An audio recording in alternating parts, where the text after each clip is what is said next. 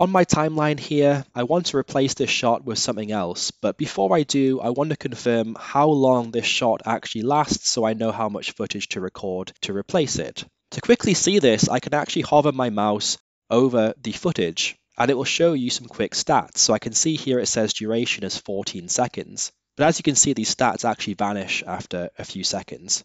If I want to get more information and see these stats in a more permanent way, I can just click the footage, go over to the left panel and go on Info.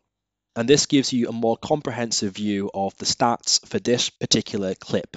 It also gives you video specifications, but then down here it shows you at what point in the main timeline this clip appears, when it actually ends, and then the actual duration of the clip as well. So this gives me enough information to know how much footage to then record to replace this shot.